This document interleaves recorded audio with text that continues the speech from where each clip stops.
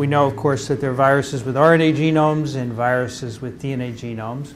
Today, I want to tell you about how we make RNA, both mRNA and new genomes in infected cells. And I'm going to start with a little overview of the enzymology of RNA synthesis.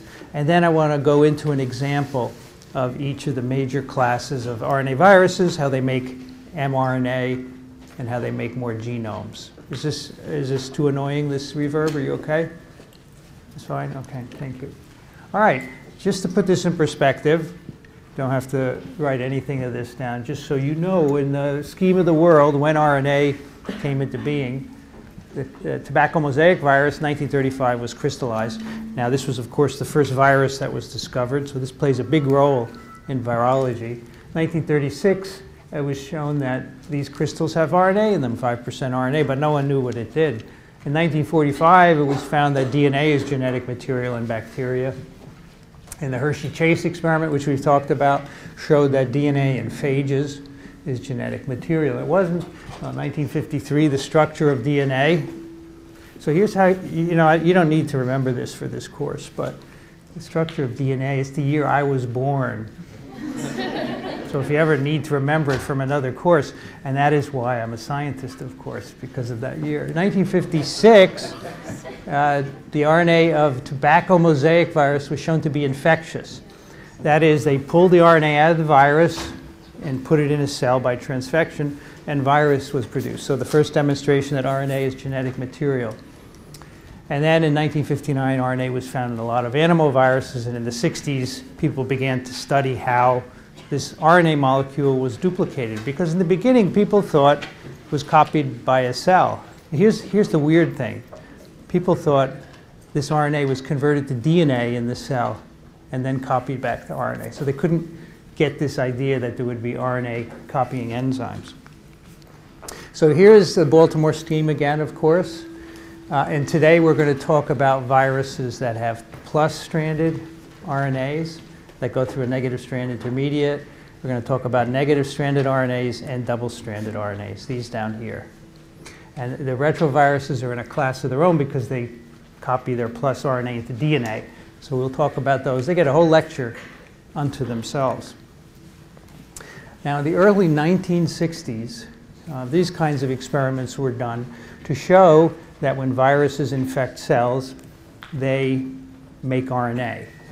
So this is a growth curve here, hours post-infection. You remember one-step growth curve we talked about way in the beginning. So hours versus here, plaque-forming units per mil. This is experiment with poliovirus. And the dotted line is virus production. So remember your eclipse period, and then there's production of virus, and then the plateau.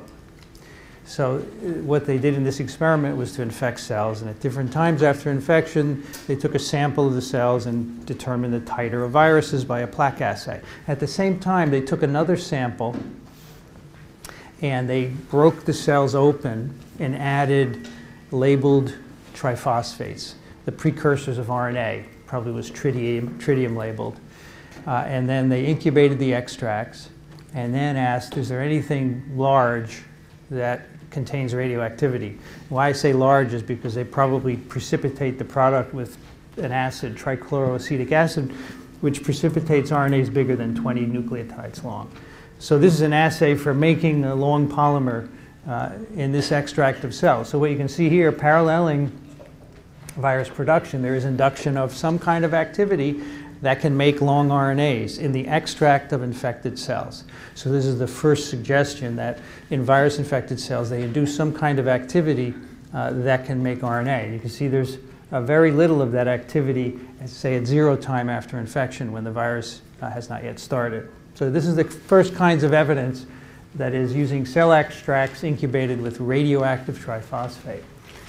The next experiment was to do the same kind of experiment I've told you in the presence of actinomycin D. So this is a drug that inhibits DNA-dependent RNA polymerase of our cells. It inhibits the production of mRNAs. And people use this because they thought that these RNA viruses were getting into the cell.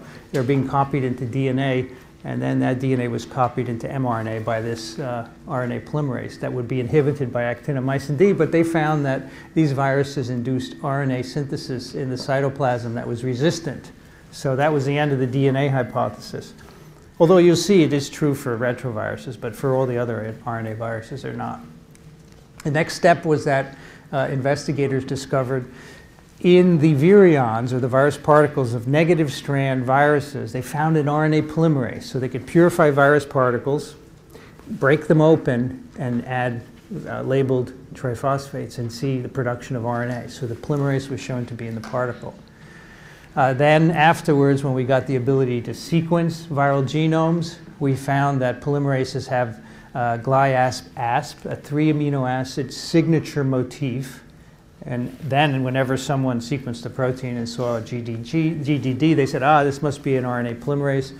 They could then produce the protein from recombinant DNA and show that it had the expected activity. And now today we have crystal structures of many viral RNA polymerases. That is, X-ray crystallography has been used to solve their structures. So a reminder of what kind of RNA templates we're talking about here. These are viral RNA templates that need to be copied to mRNA and to be copied to more genomes. For the negative strand RNA viruses, they are coated with protein in the virion. Remember, they have to bring in an RNA polymerase with them. Because they're negative stranded, they can't be translated.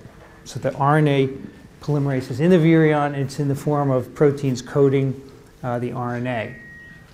So as soon as those negative strand genomes get into the cell, they can start undergoing RNA synthesis. They don't have to be translated. They can't. They're not plus-stranded. Plus-strand genomes, on the other hand, are naked. They have no protein bound to them. They're ready to be translated upon entry. Now, there are, as always in biology, there are always exceptions. We can make rules, but there are always exceptions. Retroviral plus-strand RNAs and coronavirus plus-strand RNAs have proteins bound to them, but they are not. The retrovirus, as you will see, is copied into DNA as soon as it gets into the cell. But the coronaviral RNA is a messenger RNA. So why it's coated with protein, we don't know. Those are the exceptions. For the most part, the plus-strand virus genomes are naked. They get in the cell and they're translated. Double-stranded RNA, if you remember what I told you a while ago, this cannot be translated even though there's a plus strand in it, because the ribosomes can't access that plus strand. So it has to be copied into mRNA in the virion. So the virions of these double-stranded RNA viruses contain an RNA polymerase. And just to remind you what these RNA binding proteins look like, these nucleoproteins, or nucleocapsid proteins they're called, they bind the genome of negative strand RNA. Here is the RNA of vesicular stomatitis virus, a negative strand RNA virus. Its RNA is bound by the N protein, and here's a monomer of N protein binding a small piece of RNA. And here are a couple of monomers making a multimer binding the long RNA. So the whole genome is completely coated with this N protein, as you can see here, and forms that helical nucleocapsid. So this is part of the RNA polymerase. This is not actually the RNA polymerase itself, but the RNA polymerase is bound at one end. There's a single molecule bound to one end of the RNA, ready to start copying it as soon as it gets into cells. Now, RNA can be naked or coated with protein. It also can have unusual secondary and tertiary structures, such as those shown here. RNA can base pair and form so-called stem loops, and they can be complicated like this, have multiple branch and bulges. They can form what are also called pseudoknots. So you can have a stem loop where bases in the loop can base pair with bases downstream. So it forms this kind of structure, which is called a pseudoknot. So it looks like a knot, but it isn't actually tied up into a knot.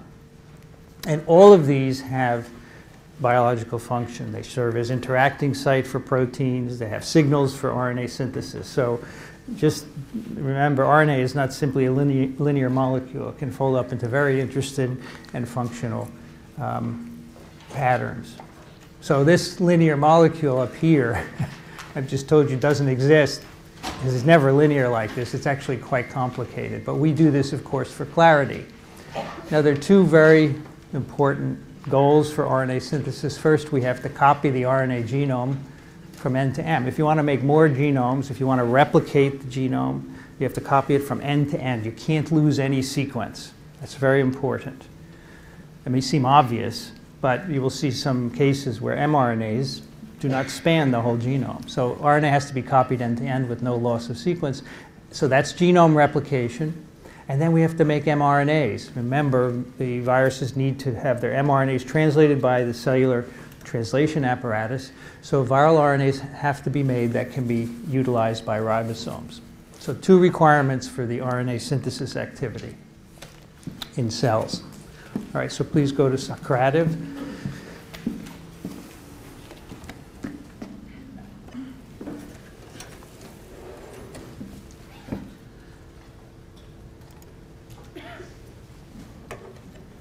All right, which statement about negative strand RNA viruses is correct?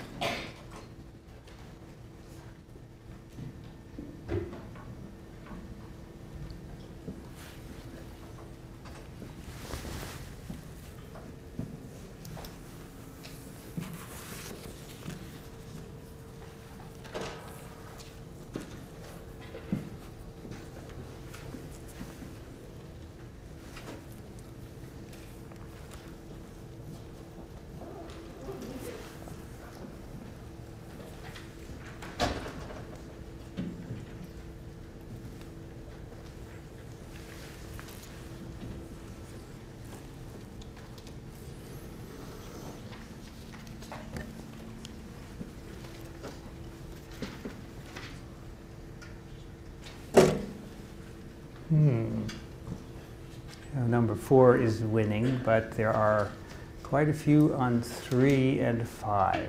So let's explain this. All right, RNA viruses, it's not coated with protein. That's clearly wrong. The negative strand RNA has to be coated with protein because that allows it to be copied into RNA as soon as it gets into a cell. The genome does encode an RNA-dependent RNA polymerase, and it may have secondary structure, those stem loops that I just showed you. So it's 2 and 3. First one is wrong. The genome is certainly, for negative strand viruses, is always coated with protein. So there are some rules for RNA synthesis that we recognize, and they're shown here. The synthesis initiates and terminates at specific sites on a template. We'll see some examples of that. The initiation may require a primer or may happen what we call de novo without a primer. And sometimes other viral and cellular proteins are involved in the process. The RNA is made in a template-directed way, although we'll see an example at the very end of some non-template directed RNA synthesis. Those are the exceptions. The incorporation of deoxy NTPs occurs in a 5 to 3' direction. So synthesis occurs in a 5 to 3' direction. And as I said, there's some non-templated RNA synthesis that we recognize as well. So here's some examples of priming. So some RNA polymerases of viruses need a primer and some don't. So the ones that don't are called de novo initiation, where basically, so here's the RNA in green. Here's the 3' end, and the first base is simply added by the polymerase that's complementary to that N right there. So that's initiation right at the last base. The polymerase sees it, puts on the first base. And so a lot of the viral polymerases can do this. They don't need a primer. Here's another example of a de novo initiation where the priming is happening not at the end, but somewhere internal. That's a detail you need not worry about. The point is here that you don't need a primer. In contrast, here at the bottom are 2 examples of primer-dependent initiation. So it's not enough just to have a nucleotide. The polymerase can't recognize that. It needs to have something attached to the nucleotide or nucleotide. So there are examples of protein-linked primers. We're going to see an example of that later today. Here, that little orange ball is a protein linked to the first couple of bases, and these are complementary to the template. There's some cases where the primer is actually a capped primer. You know, cap is a structure present at the 5' end of mRNAs, and some of the primers for viral RNA are caps linked to a number of bases. So there's something wrong with this figure. This is not the right color. All right, this should be the lighter colored green to show that it's the complementary strand. I know you're not worried about that, but I have to fix this in the next edition of the textbook. All right, so we have a template up here on the upper left, and the polymerase, sometimes it requires a yes? I'm not entirely clear on what's the difference between a protein primer and a capped primer. Okay, the difference between a protein-linked primer and a capped primer. So a protein is a series of amino acids, right? And this is linked to the nucleotides. A cap is not a protein. It is another base, but it's linked to the 5' end in a flipped orientation. Instead of a 5 to 3', it's a 5 to 5' linkage. That's all a cap means, yeah. All right, so we have a template here. The polymerase will read it in a 3 to 5' direction, but will synthesize in a 5 to 3'. You always need a 3' hydroxyl. The enzyme has to see that. It could be a single NTP bound to the end, or it could be the 3' end of a primer. So here we have a primer complementary to the template, and the next base will be added, of course, based on what is dictated, by the template. So here on the right is a detailed view of the elongation. Here's our template with 4 bases here, and there's already base. This is actually a DNA, of course, because you see the T, but the principles are the same for RNA. And we're putting in the next base here. This is this T base pairing with the A. So again, the template is read in a 3 to 5' direction. The next base put in would go right here, but the synthesis is 5 to 3'. So here's the T, TTP going in here. It's the T in the ribose, and then 1, 2, 3 phosphates. And of course, the two distal, or the gamma and the beta phosphates, are going to be released. And then this phosphorus will participate in a diester bond here, as you can see here, phosphodiester bond. The way the addition of the triphosphate occurs is the same for DNA to RNA. It's called the 2-metal mechanism for catalysis. There are 2 aspartates in the polymerases, and we'll see where they are in a moment, that coordinate 2 magnesium ions, which participate in a series of attacks on the bonds to liberate this phosphorus here so that it can participate in the phosphodiester bond. So it's a 2-metal catalysis. The 2 asps, A and C, coordinate these 2 magnesiums, and that all plays into this attack at the catalytic site. Now, we now know sequences of all 4 classes of RNA and DNA polymerase, and they're shown here as blue lines. So we have RNA-dependent RNA polymerase, which we're talking about today. We have RNA-dependent DNA polymerase, which is reverse transcriptase. We'll talk about that another time. Then we have DNA polymerase, DNA making DNA from DNA. And then we have DNA-dependent RNA polymerase, which makes mRNAs. So all 4 classes of enzymes have been studied in bacteria, archaea, eukaryotes, and they're very similar, and you can see the sequences line up, and they have some conserved regions. They're shown by these green bars here, A, B, C, D, and E. Now, the RNA-dependent RNA polymerases, this motif C is very important. This is part of the active site. You'll see that in a minute. This has a gly-asp motif, so it's found in all post-strand RNA polymerases. The reason I tell you that is because those are the 2 aspartates that coordinate the magnesium ions in the active site to allow the incoming triphosphate to be incorporated. This is just asps in reverse transcriptase and the negative strand polymerases of segmented RNA viruses. In non-segmented negative strand RNA virus polymerases, it's a gly-asp asin, and there's another variation. These are not important. The important point is there's a conserved sequence in motif C, which is in the active site of all these enzymes. That's important for coordinating these 2 metal ions. You can see that because these have a lot of sequence homology in these green areas, they probably all derive from an ancestral polymerase that was present many, many years ago and then diverged to recognize different kinds of nucleic acid templates.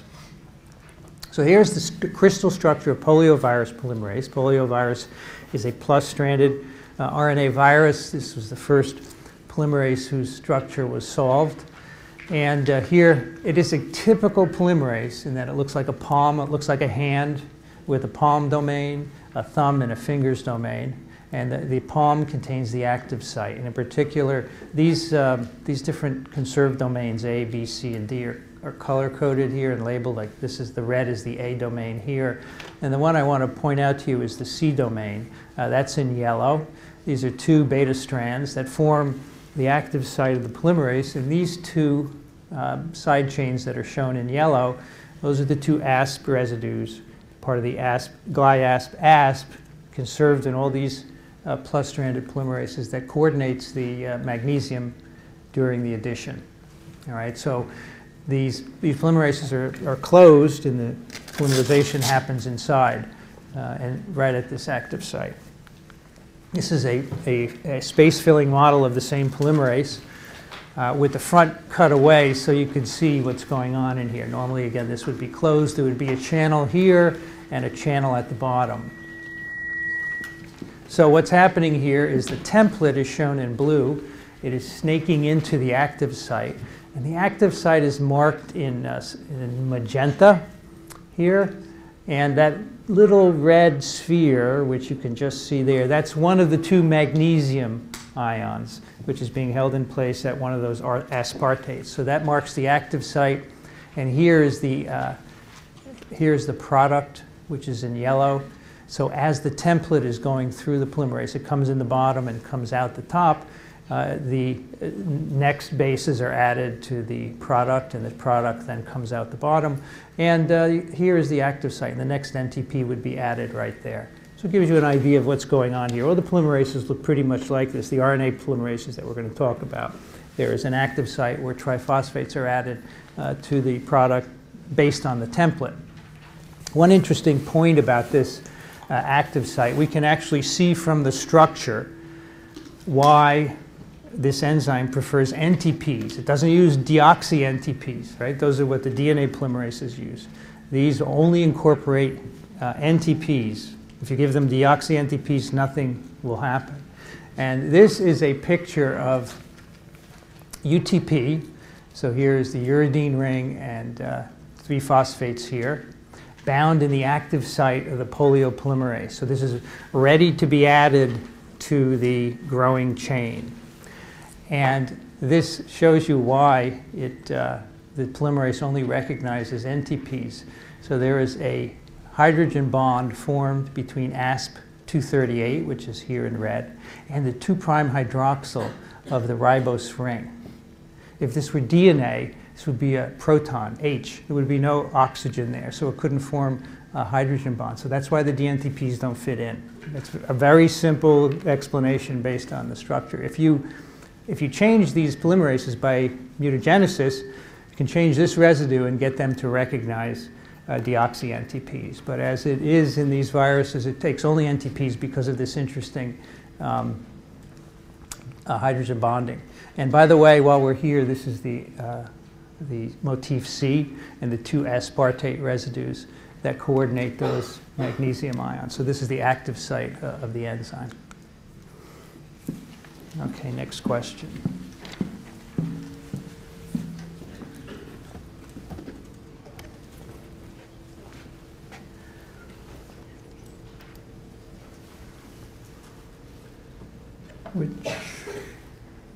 Which is a universal rule about RNA-directed RNA synthesis.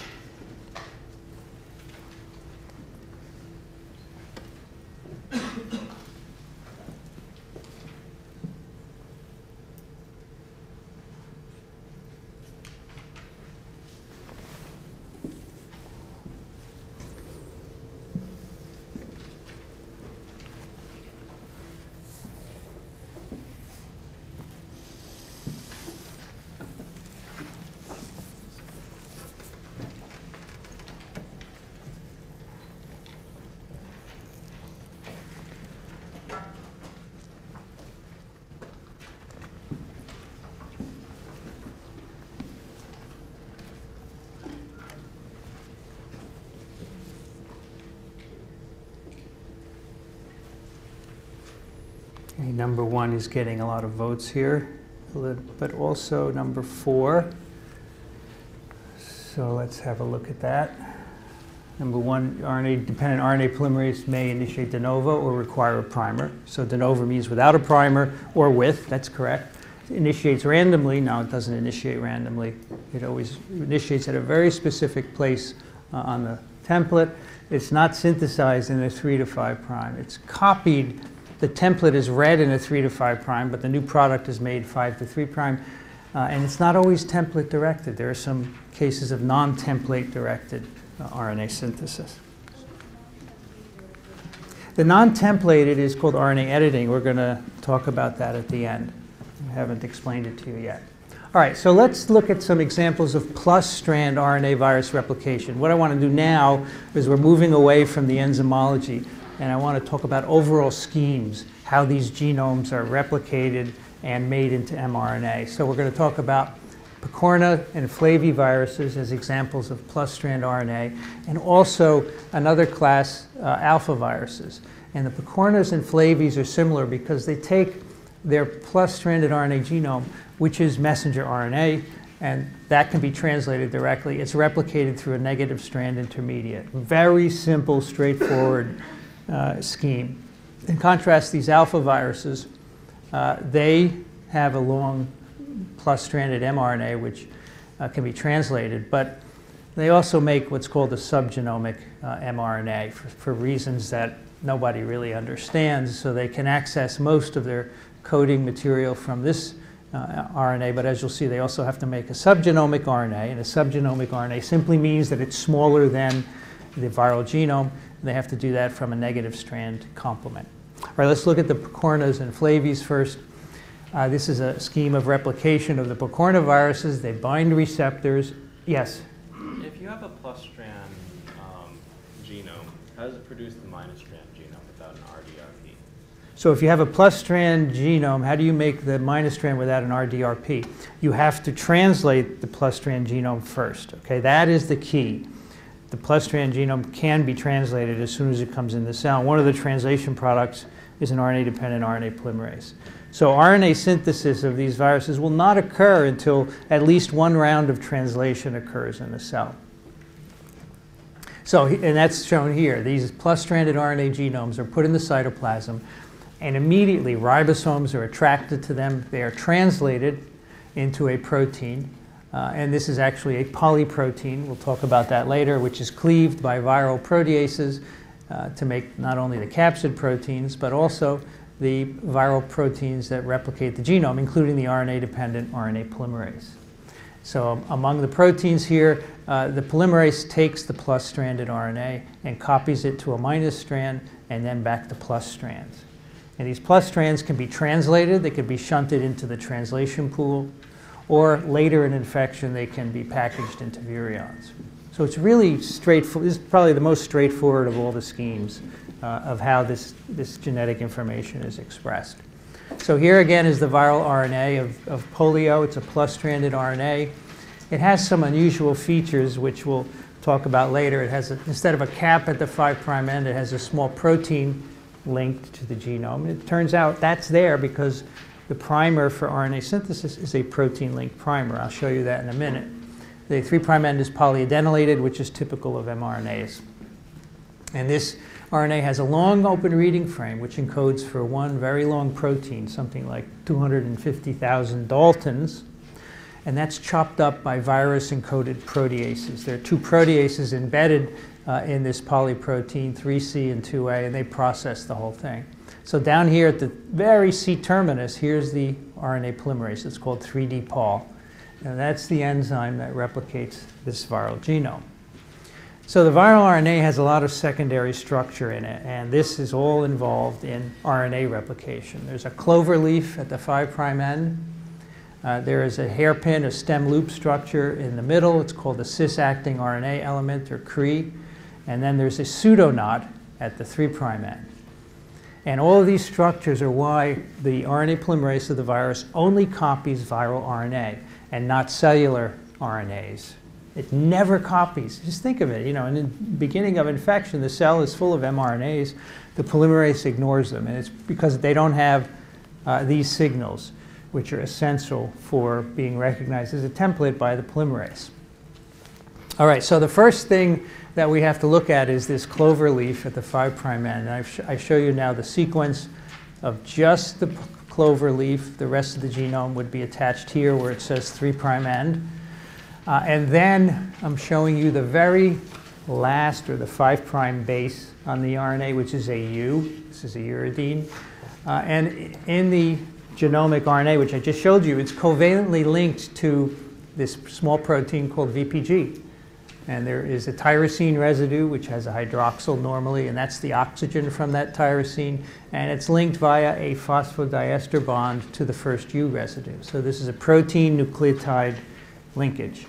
And you'll see how it gets there, but the primer for viral RNA synthesis is protein linked. So the primer, the first thing that happens when the RNA polymerase is made and it's getting ready to copy the genomic RNA, it adds 2 U residues to the VPG. VPG is the small protein which will eventually be on the 5' end of newly synthesized strands. So it stands for virion protein genome linked. It's 22 amino acids long. It's very small.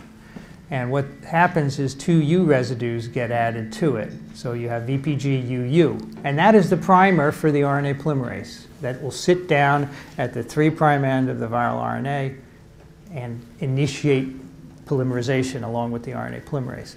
The U's are added by the viral RNA polymerase, which is called 3D. And this addition, it's really interesting. It happens at this Cre element, which is the hairpin structure in the middle of the genome. So apparently, a couple of molecules of polymerase bind this Cre element. VPG comes in, it's held there, and then the loop in this stem loop has a bunch of A residues, which apparently serve as a template for adding these U's to the VPG. All right, so VPG is uridylated. Now it's ready to serve as a primer. The actual initiation step of RNA synthesis is very interesting. It's all membrane bound. It happens on vesicles that are induced during infection. So the vesicles are shown up here. And one of the viral proteins apparently anchors the replication complex. And it's actually a circular RNA that's formed. So here's the viral RNA circularized. At the 5' end, the clover leaf binds at one end a cellular protein called PCBP, and at the other side a molecule of the polymerase. The polymerase in turn interacts with poly-A binding protein. That's a cellular protein whose function it is to bind poly-A sequences. So it binds the poly-A at the 3' end of the viral RNA. So now you see this template is circularized. It's very unusual. Here we have the uridylation of VPG happening at the Cre sequence, right there at the top. There's VPG UU. And then when it's ready, when the polymerase is ready to start copying, this primer is transferred to the 3' end. We don't know how that happens. And now the polymerase begins to copy it. So VPG UU is transferred to the poly-A. You can see it hybridizing. It's acting as a primer. Then the polymerase begins to elongate. And eventually you get the synthesis of a negative strand. So the initiation occurs while it's circular. And then as soon as the polymerase begins copying, it opens up into a linear molecule so that it can be copied. So this all happens on membranes. And it turns out that for most RNA viruses, RNA synthesis happens on membranous vesicles that are induced by infection. It doesn't just happen in the cytoplasm floating around. Apparently, it is efficient to put the RNA synthesis machinery on the surface of a membranous vesicle. And in polio and picorna infected cells, these are induced by infection. Here on the top is an electron micrograph of an uninfected cell. And you see this is a normal cytoplasm with endoplasmic reticulum and Golgi. After about 2 hours of infection, all the ER and Golgi are gone, and they're replaced with these small vesicles. Right there, and right there, and right there. Now these dots are newly assembled virions that have been made, but the RNA synthesis occurs on the surface of all of these vesicles. So the cytoplasm is totally rearranged by a couple of viral proteins. All right, next question.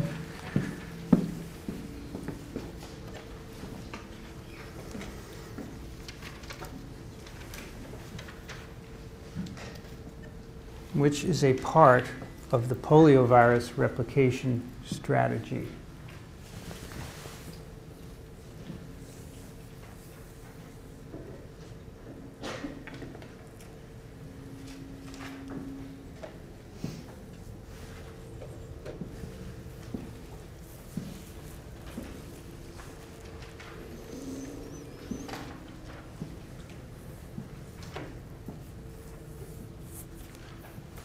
Yes? So during the actual replication, does it lose its secondary shape? Okay, so the question is, during replication, does the RNA lose its secondary structures? We presume so in order to copy it. No one's shown it directly, but there's no other way that the polymerase would be able to copy across a hairpin without melting it out. Yeah. In fact, one of the viral proteins seems to have unwinding activity, which is probably doing that. Yeah. All right, let's see what we have here. A little confusion. All right, number 3 and 4 are seeming to be winning.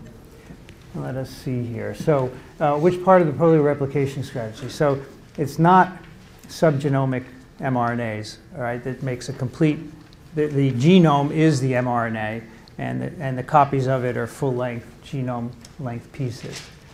De novo without primer initiation. The primer is protein-linked. That's what VPG-UU is. That's the primer for RNA synthesis. We do circularize the template. So the key here is this one. We do use a primer, not without a primer. Okay? All right, so that's picornis. Now let's just look at another plus-strand RNA virus where it makes subgenomic RNAs, and that's shown over here on the right. And these are the so-called Togaviridae Sinbis, Semliki forest virus, chikungunya virus, which we'll talk about later. These are plus-strand RNA viruses. They're in icosahedral capsids with an envelope on them. All right, so they bind receptors, they're taken into the cell, and then the RNA is put in the cytoplasm. Can be translated. It is a plus-stranded RNA, but not the whole genome is translated. Only 2/3 or so is translated. And I'll show you a close-up of that in a moment. So you get a number of proteins made, including the RNA polymerase. So the RNA polymerase is made. Then that polymerase goes and copies that incoming plus strand into negative strands. And those can be copied again into plus strands, which eventually could go into virions. But it also makes a subgenomic mRNA from the minus strands. And that's shown here. It is subgenomic because it's not a complete copy, and it's actually a copy of only the 3'3" or so of the mRNA. And from that subgenomic RNA, the virus makes structural proteins, including the glycoprotein and the capsid protein. So I cannot tell you why this happens, because it seems to me it would be simpler to make just a single plus strand and translate the whole thing. So that's why humans don't design viruses, I suppose, because they don't know what really works in certain conditions. All right, so here's the viral plus strand RNA. It's polyadenylated. It has a cap. As soon as it gets in the cell, it's translated to make the RNA polymerase, shown up here. But it can only be translated up to this red dot. That's a termination codon. For some reason, there's a termination codon there. And then the rest of the coding sequence, which encodes the structural proteins, can't be accessed anymore because the ribosomes don't get by it. So the RNA polymerase copies the plus strand into a minus strand, and then it makes a subgenomic RNA from that minus strand. There's a promoter right there for initiation. This is a small mRNA that encodes the capsid proteins, the structural proteins. Okay, so it's a plus strand virus, but for some reason it makes a subgenomic RNA. Let's look at negative strand RNA viruses now. We have two kinds. We have kinds with a single RNA, the unimolecular, like VSV, and then we have segmented, like influenza virus. Right? So let's look at VSV, the negative strand viruses with a single RNA. VSV binds receptors, it gets into cells, the RNA gets in the cytoplasm. This RNA is an RNA protein complex. It's coated with N protein, and there's a molecule of RNA polymerase on it, so that as soon as it gets in the cell, it can be copied by the RNA polymerase to make RNA. And what the strategy is for this virus is to make 1, 2, 3, 4 subgenomic mRNAs. So from a single long RNA, it makes 4 individual subgenomic mRNAs. So it could have made one mRNA and made long protein and processed it, but it doesn't. It's got a different approach which worked quite well. And each of those mRNAs are then translated to make more polymerase that can replicate the negative strand through a plus RNA intermediate. and then eventually can assemble new virions. This whole assembly business, by the way, I'm glossing over because we have an entire lecture on that. We'll cover it later. I just want to focus on the gene expression at this point.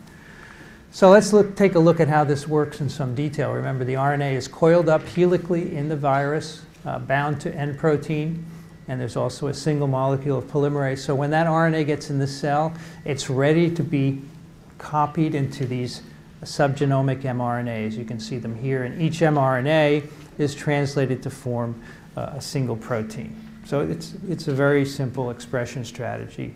Subgenomic mRNAs from each from the incoming negative strand. So remember, they're shorter than the negative strand. So I think this starts to illustrate a conundrum that we have with some of these viruses that make subgenomic mRNAs. You have to get into a different mode to replicate the genome. So you can't copy these mRNAs to make a new negative strand because they're all too short. So you have to, at some point in infection, switch from making mRNA to copying the genome and making a full-length plus-stranded RNA. It's the same enzyme that's doing this. So what regulates it? Well, it turns out that these RNA binding proteins, like the nucleoprotein, regulate the switch from mRNA synthesis to plus-strand genome RNA, to plus-strand synthesis and eventually to negative-strand genome synthesis. You'll see the same happens for influenza virus. So here's our viral RNA negative strand. It's all bound up in the virion with N protein. There's a single polymerase bound at the 3' end. As soon as this gets in the cell, the mRNAs are made. The polymerase starts here, it makes an mRNA, it stops, it starts, makes the next one, it stops and makes the next one, et cetera, until they're all made. You may start to make the proteins. Then, when the N protein reaches a certain concentration, it's translated from the N mRNA. So the mRNA synthesis happens for a few hours, and then as soon as you get enough N protein, it begins to bind up the plus strand, and that helps it to elongate. It's an anti-terminator, basically. Instead of the polymerase stopping and starting after each mRNA, when in the presence of high concentrations of N, it will now make a full-length plus strand. And then that can be copied by the polymerase to make a negative strand, which is needed to go into new virus particles. All right?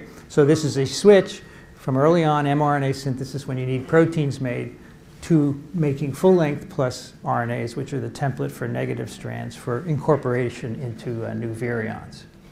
All right. This is just a detailed examination of what happens between each of these genes. So here is again, the negative strand RNA. I'm just showing you a couple of the genes, N, P, and M. There's an intergenic region between each one.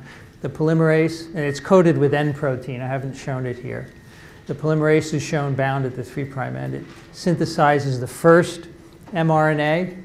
Then it gets to this intergenic region. There's a termination sequence there. And then it polyadenylates this mRNA and then goes on to make the next RNA. So it's a sequential series of transcriptions. You make the first one, you stop. You make the second one and stop. And again, all that is antagonized by the N protein as soon as there's enough made. In each of these intergenic sequences, there's a short stretch of U. So on the left is the upstream gene, on the right is the downstream gene. This is one intergenic sequence. And what happens is when the RNA polymerase, shown here as the oval, when it reaches this intergenic sequence, there's a termination signal there, it stops, but then it starts to stutter at this short stretch of U's. It just sits there and starts to crank out A residues, which are the complement. And it gets to about 200, and then it says, it's enough of this, I'm not getting anywhere, and it drops the message and it goes on to the next gene. But the result is that this mRNA is polyadenylated. All right, so the polyadenylation is directed by a short U stretch. The polymerase is sitting there, terminated, and it's just stuttering, we call it. It makes lots of A's as a consequence. So the RNA doesn't encode 200 A residues, but rather this is made by a stuttering mechanism. Now that's viruses with a single long negative strand RNA. You remember that influenza virus has negative stranded RNA genome, but it's in pieces. There are 8 segments. And basically each of these 8 segments is copied in a way that I just showed you for VSV. But I want to show you a couple of interesting differences. So don't be scared by this. All you have to remember is that the virus is taken into the cell. We talked about endocytosis. The RNPs are liberated as the pH drops and the membranes fuse. And these actually go into the nucleus. This is one of the few RNA viruses that needs to get in the nucleus in order to replicate its RNA. The negative strand RNA gets in the nucleus, and then mRNAs are made. These encode proteins, so the mRNAs are shipped out into the cytoplasm. They're translated into a variety of proteins, which you need not worry about at this point. And then at some point, the synthesis switches to full-length plus strands, which are then copied to minus strands. So again, the key here is that these mRNAs, just like for VSV, are not complete copies of the negative stranded genome. They fall short. So at some point, you have to switch between mRNA synthesis and full-length plus strand synthesis. Yeah? So there's no reason to make subgenomic negative strand RNA. The question is, there is no reason to make subgenomic negative strand, right? If you made a subgenomic negative strand, that would be a mistake, because that wouldn't be the whole genome, right? You wouldn't want to package that. The only reason for the full-length plus strand RNA in this case is just for the replication purpose? Absolutely. The only reason for the plus strand, full-length plus strand, is to make a full-length minus strand. And it was the same for VSV. That full-length plus strand that was made doesn't have any function except to serve as a template for minus strands. Yes? When you say full-length plus strand, it's the full length of that particular segment? Yes. So when I say full-length, what I mean, it's a complete copy of either the segment in this case, or for VSV, the whole genome. The whole genome or the whole segment. Okay? All right, so let's see how this happens. All right, so the virus has 8 negative strand RNAs in it. Each of them is bound up to a nucleoprotein and a polymerase molecule. And you can see them here. It's also shown schematically here. It's got a helical form. It's not double-stranded, but it's base paired along its length. And there are proteins bound to the RNA and also a molecule of polymerase. So here, each of the 8 RNAs, negative-stranded RNAs, as they come in the cell, they're copied into mRNAs. Sorry, these are negative-strand RNAs. As they enter the cell, they're copied into individual mRNAs, you can see here. Again, the mRNAs are not full-length copies of each negative segment. I think that'll be clear in the next slide. Each of these mRNAs codes for at least one protein. Some of them encode 2 proteins. So here, for example, this first segment encodes 2 proteins. Most of them encode 1. And then the last 2 here encode 2 proteins because they're actually spliced to give rise to a different mRNA that encodes a different protein. And we'll talk about the function of those proteins later on. But you can see here is the M2 ion channel, which was important during entry. The M1 is a structural protein, etc. All right, let's look at how this happens. So let's focus on one segment. This happens for all 8. We'll just focus on one. Here's the negative strand RNA as it's in the virion. It's coated with protein and it has a polymerase molecule. Again, that's shown schematically here. The RNA here on the right is shown in red. And the little circles are the N protein or NP protein. And here's the polymerase in blue. As soon as this comes in the cell, the enzyme copies it and makes an mRNA. 2 very interesting aspects of this. First, it's not a complete copy. The mRNA is not a complete, sorry, it's at the top. The mRNA is not a complete copy of the genome. You see it falls short. It terminates about 20 nucleotides from the end. Okay, so just like VSV, the mRNA is not a full copy of the negative strand genome. But when it's primed, it needs a capped primer. And this is basically a host mRNA that has been cut by a viral enzyme to provide a capped primer. This is about 12 to 13 nucleotides long. And this primes mRNA synthesis on the negative strand. So every influenza virus RNA has some random sequence at its very 5' end, which is derived from the primer. It's like 10 or 12 nucleotides. You'll see how that happens in a moment. So cap primer and short of the 5' end of the negative strand RNA. So again, we need to make a full-length plus strand to serve as a template to get more minus strands. And that's going to be the only function of that full-length plus strand. How do we do it? Again, by the NP protein. Early in infection, you make lots of mRNAs. They're translated into proteins. As the NP protein concentration rises, it begins to bind to the mRNAs that are initiated and eventually anti-terminates and allows the synthesis of full-length plus strands. These are not primed with capped primers. They're just initiated with an A. So it's really interesting. The same enzyme is either primer dependent or primer independent, depending on what it's doing. Yes?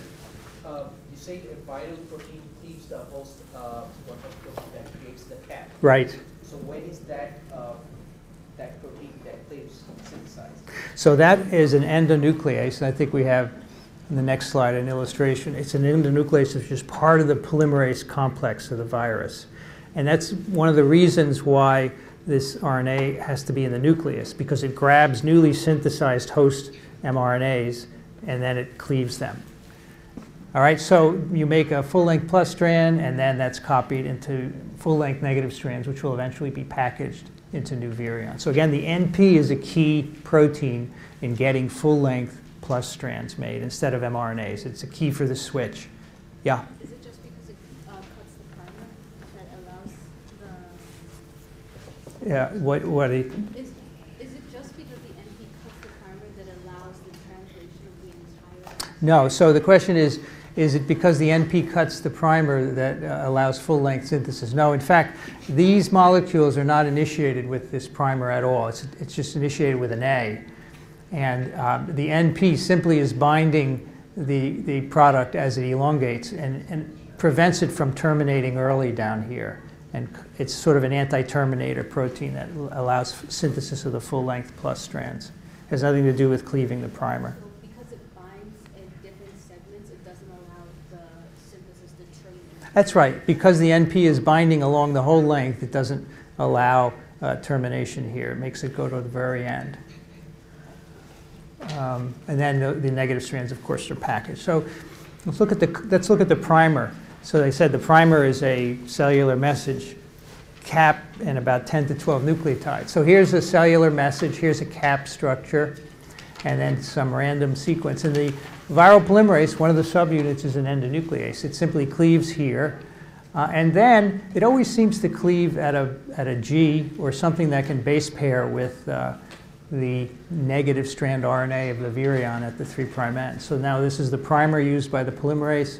The G is going to base pair here, and then you get incorporation of the rest of the plus strand. So here again is the final mRNA is capped. It has some host sequences, and then the virus has polymerized the plus strand onto the negative strand template.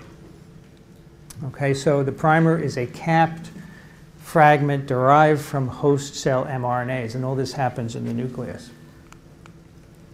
And the last step is polyadenylation, which is also very similar to what happens for VSV. There's a short stretch of U residues at the end of the minus strand, and the polymerase stutters on that. So this is the actual polymerase complex. There are 3 proteins. There's an RNA polymerase, there's the endonuclease that cleaves host cell mRNAs. And what we're showing here is a virion RNA which is bound to the polymerase. The 5' end is locked up here, and then this is the active site down at the bottom in red. And the idea is that instead of the polymerase moving along this RNA, the idea is that the RNA is pulled through the polymerase. So imagine someone holding the 3' end and pulling it through the active site. And as it moves past the active site, the mRNA is made. Now, eventually, you're going to get to a point where you can't pull anymore because the 5' end is locked down in the polymerase. And there just so happens to be a stretch of U at that point, and the polymerase starts cranking out A's, just as it did for VSV. And eventually, after 200 or so, it stops, and the message is released. So again, polyadenylation by slippage or stuttering at a short U sequence. All right, time for a question.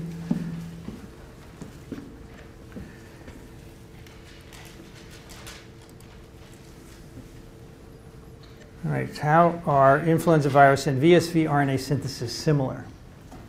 I've tried to point that out to you as I've told you.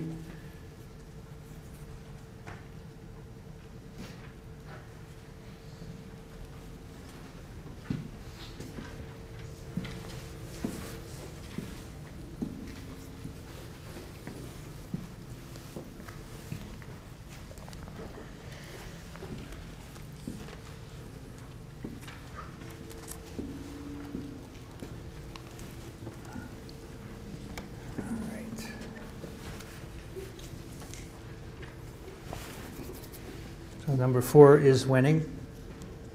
Let's see what we have there.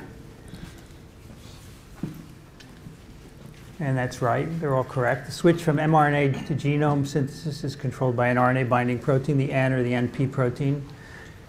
Polyadenylation occurs at a short stretch of U, that's correct, by this stuttering mechanism. And viral mRNAs are shorter than the minus genome RNA. That's the case for both VSV and influenza. They fall short of the genome.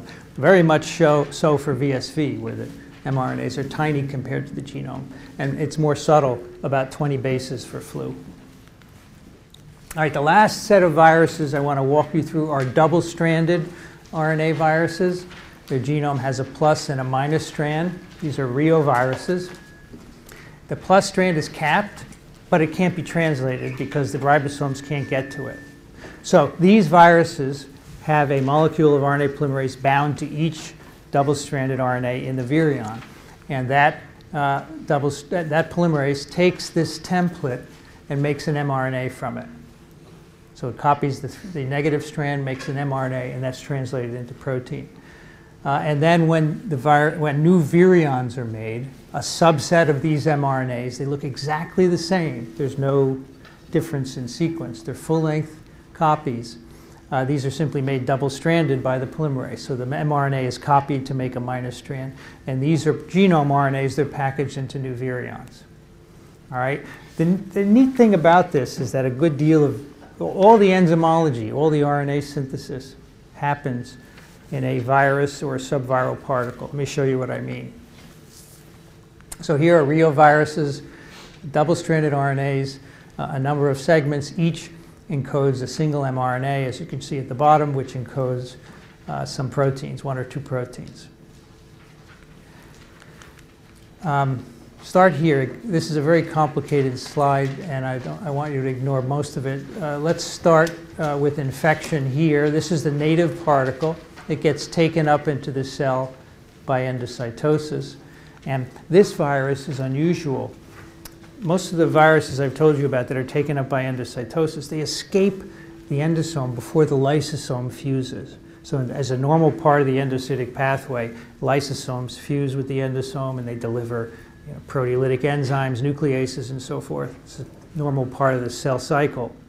Most viruses get out because they don't want to be degraded, but this virus stays in.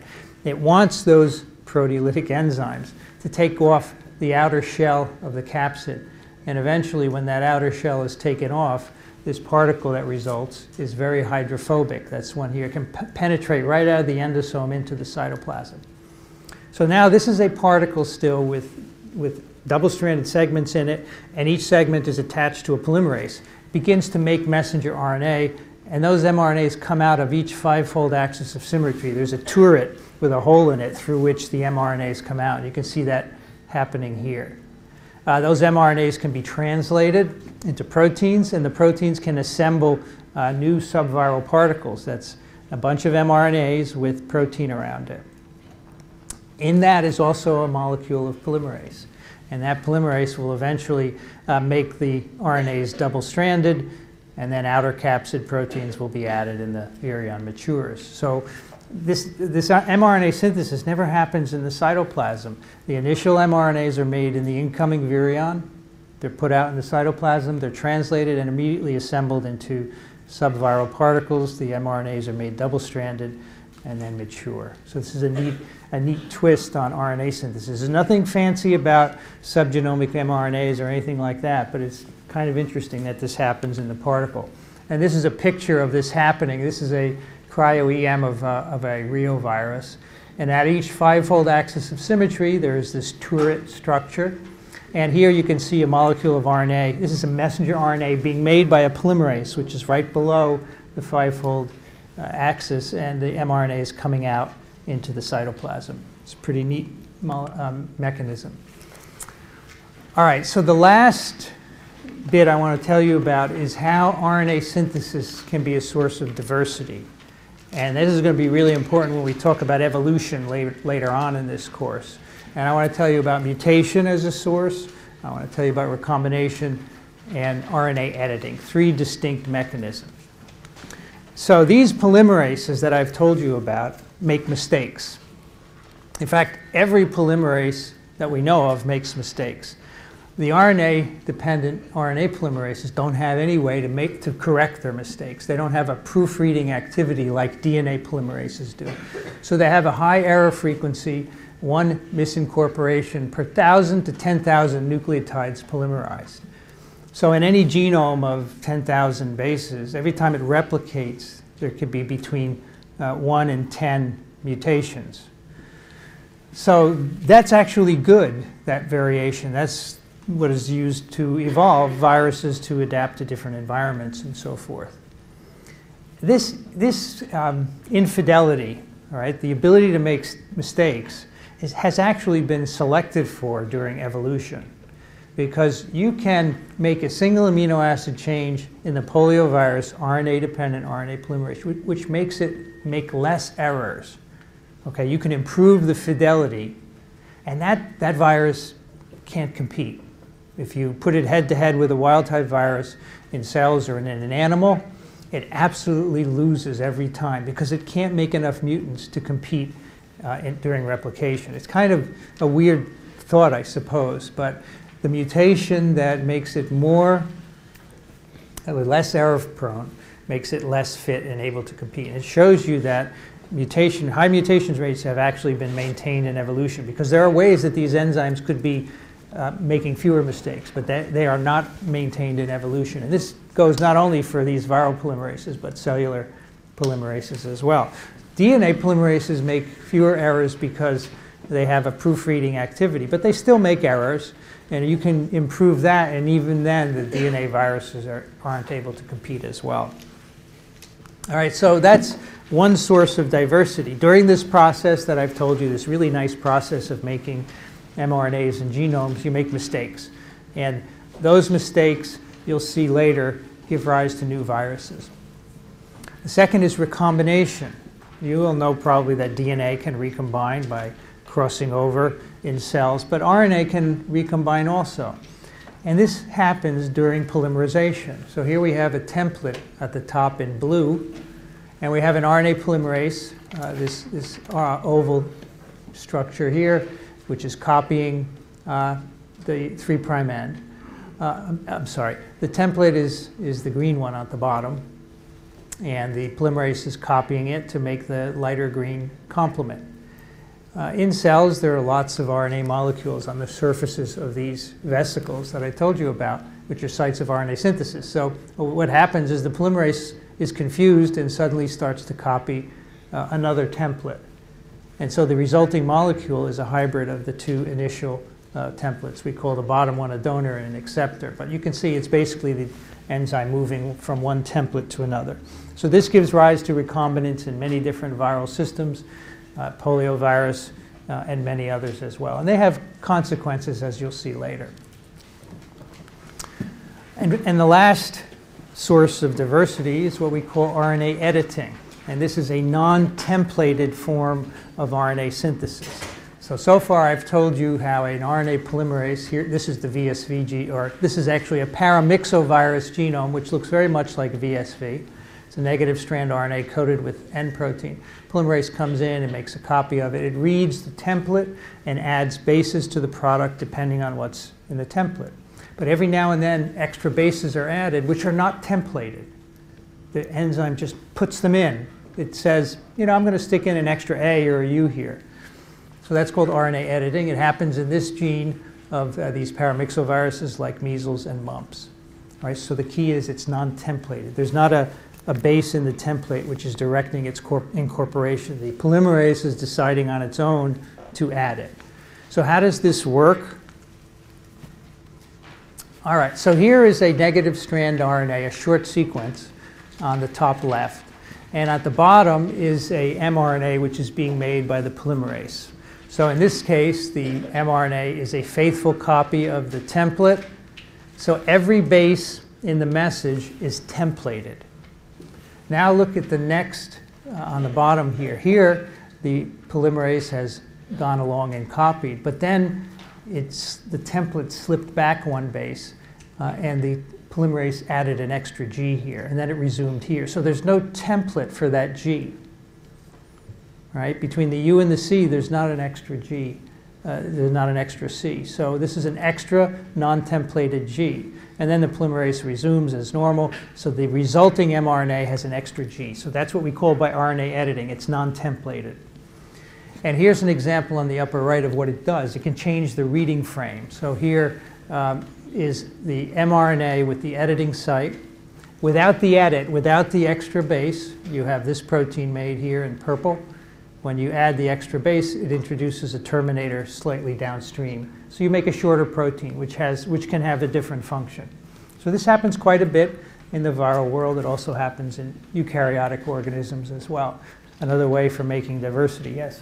Where is that G bound to? Like, how is it even there? Because if it's in between those two, and the rest of the chain wouldn't be able to match up. So basically, the polymerase got here, made a G, and then the template slipped back so that the G bulged out. The product slipped back so the G bulged out, and then it added a second G here. So you would add one and then slip back and add another. And usually there are stem loop structures that the polymerase is bumping into and causing this, which are not shown here.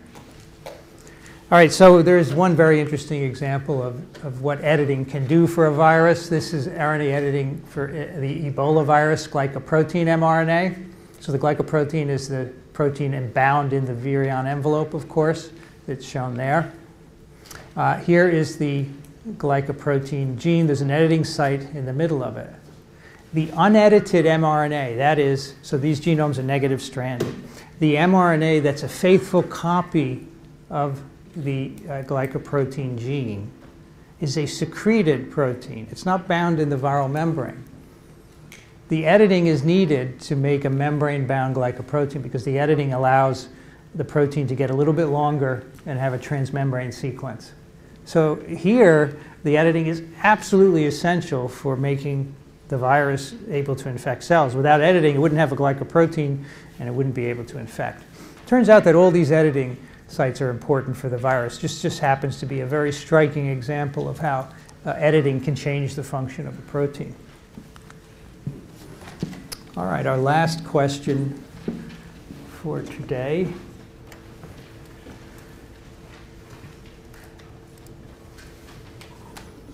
Which of the following does not contribute to diversity during RNA synthesis?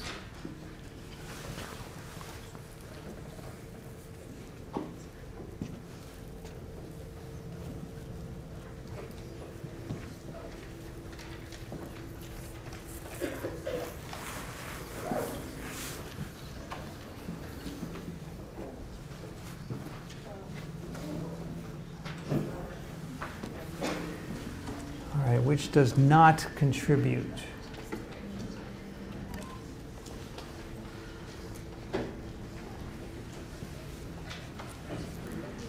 Okay, so most of you got number 1, which is the right answer. A few of you got number 4. So number 1 is proofreading. Of course, proofreading doesn't contribute because it makes it more without errors. Recombination contributes.